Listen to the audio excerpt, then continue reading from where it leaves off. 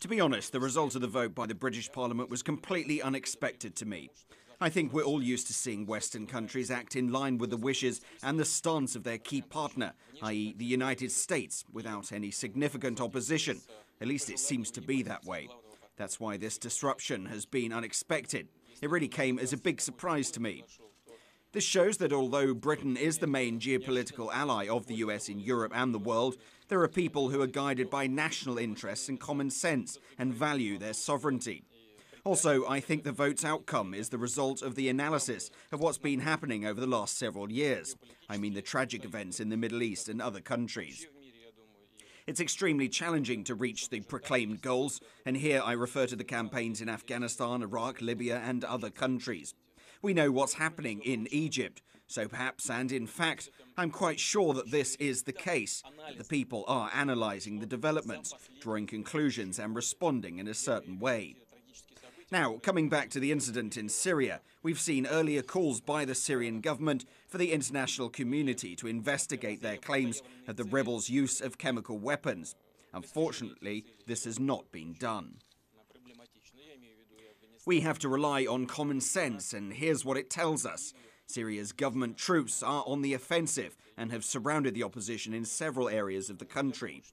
In these conditions, to play into the hands of those who are constantly calling for military intervention would be an incredibly ridiculous thing to do, especially on the eve of the UN mission's arrival. It defies any logic.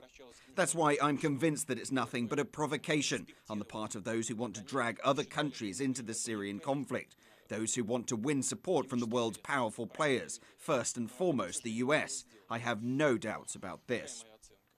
Our American colleagues and friends insist they have the evidence that the government troops did use weapons of mass destruction, in this case chemical weapons. Well, in this case they'd better present this evidence to the UN inspectors and to the Security Council. They claim they cannot show this evidence because it's secret, but this excuse doesn't hold water.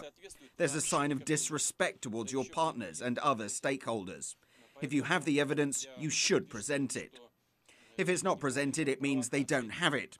They say they've intercepted some communications, which don't prove anything, but fundamental decisions, like the decision to use force against a sovereign nation, can't be based on such evidence.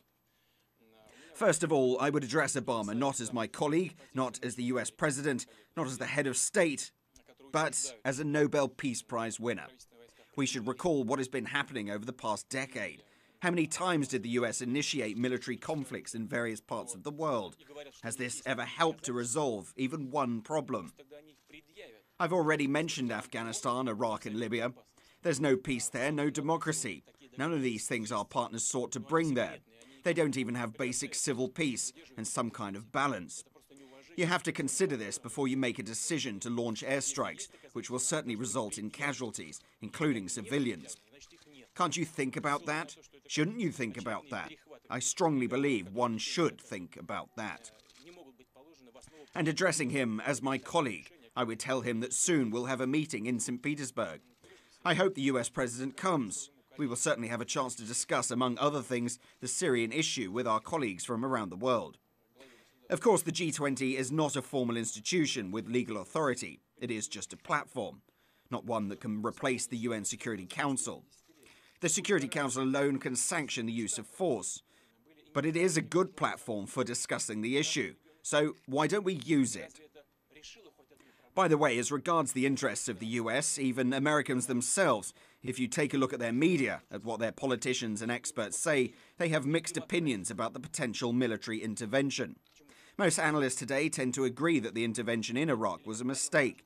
So if you admit that you have made a mistake in the past, what makes you think that you can't make a mistake today?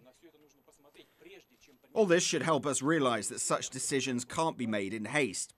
Is the US really interested in undermining the international security system, the foundations of international law?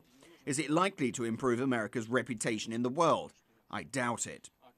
We urge them to think twice before making a decision, which clearly goes against the position of the international community and undermines the entire system of security.